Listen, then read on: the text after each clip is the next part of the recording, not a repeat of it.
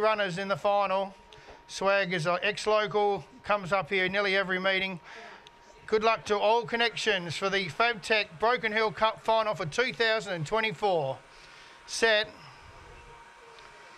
Away they go, beginning well was Osprey Diva, and coming out in the centre was Long Haul. Long Haul, and getting through was Adzuki Montanelli. Adzuki Montanelli goes to the front from Long Haul. Then we had Zelda Marcos in front of Osprey Diva. Getting checked there now was, who knows, Gusta coming back then, going through the field was Adzuki Montanelli. It's Long Haul in front by about 3 lengths, 4 lengths in front of Zelda Chaos. Then we had Chapel Road, but they're not going to catch Long Haul. He was first out and he's going to be first home, and he takes out the FabTech Cup. Second home there was Chapel Road, then an advance of Osprey Diva, I think it was, there in front of Zelda Chaos.